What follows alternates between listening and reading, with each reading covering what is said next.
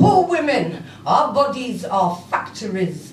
We stand numb-lipped and staring at conveyor belts of beds, passing beneath us a carousel of scribbled sheets, of unwashed mornings, insincere sunsets, red as the lit end of God's cigarette. He's been round here again.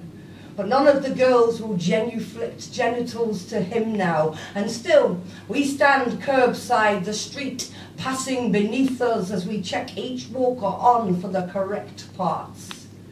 Each bed is a door to a home you do not own. Open it. You are lucky to have this body. Your skin is currency. You are wallet. Your body, a factory. Men crowd your doorway, desperate for sleep, for a mother to bury themselves in. Your body is cemetery. 2. Poor women, we keep the dark in our mouths, tied up on an old thread of rope.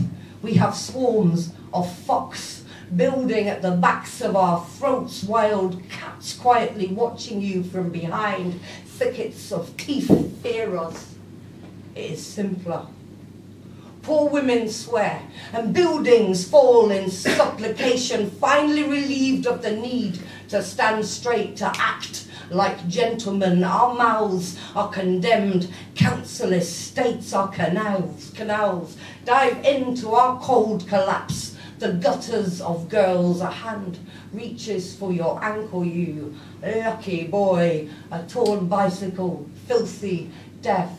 Water as thick as language.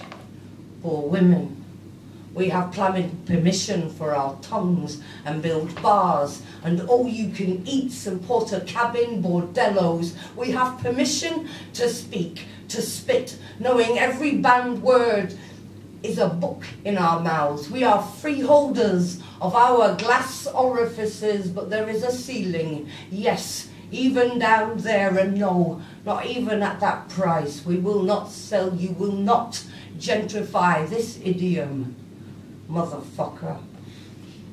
For women, we search for homes like our missing children, clung to the shadows cast by tube trains, gripped to the back strap of decommissioned buses, long walking with arms of stretched carrier bag plastic until we flat kick a front door to silence, bite off our bras and whisper the secret names of the storms. 3. Poor women, we carry our own coffins, so we have no use for flowers, love. Plant the seeds caught between our teeth. Weave wreaths of lottery tickets and tick books instead. We build our caskets out of our chipboard bed bases, crowdfund the cremation, pick the ceremony from a Littlewoods catalogue claim. Now that's what I call funeral music to the dealie, to the gathered, to the father of the bride, to the men lined like pints of bitter at a bar. Poor women,